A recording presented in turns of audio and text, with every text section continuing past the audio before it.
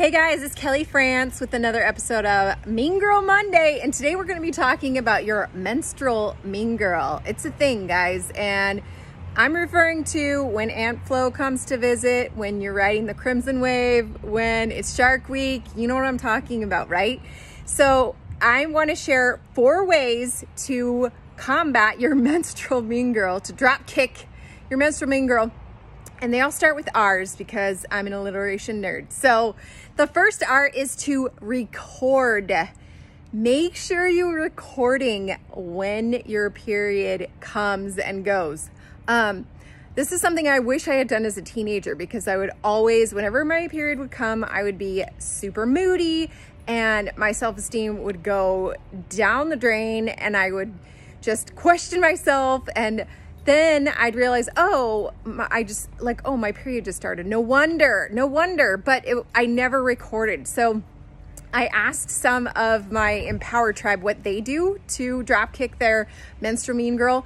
And one of them said they use the Clue period and cycle tracker to record it.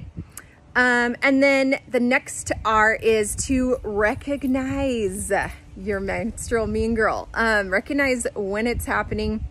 Recognize that this too shall pass. It's just like a monthly thing. And I loved this response from Polly, who's in my Empower tribe. She said, "Okay, first step is I own that my biatchy attitude is indeed my menstrual mean girl.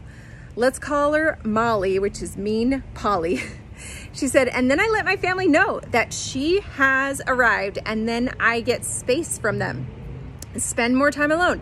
It's better for me to be away from them during that time than present and saying things I don't mean that Molly makes me say. Last time I told my husband, FYI, I'm ragey and hormotional," which I love that word. "I think I need some space today so I don't hurt anyone's feelings, and give me lots of hugs today, please." That was such good advice. Giving yourself space, recognizing that she's there.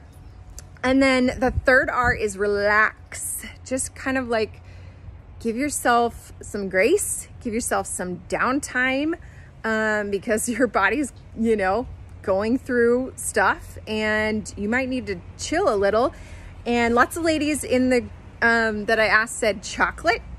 Some of them said Diet Coke, nachos, Netflix binging, taking a bath, but really just like giving yourself a lot of grace and just relaxing. And then the final R is read personal development.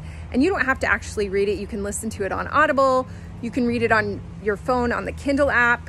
But personal development books are so helpful, especially during the time that your menstrual mean girl comes to visit, because you need those uplifting positive words and that extra boost to drop kick your inner mean girl. So I hope those tips helped. If you have some good tips too, comment below and share those with me, and we'll see you next week. Bye.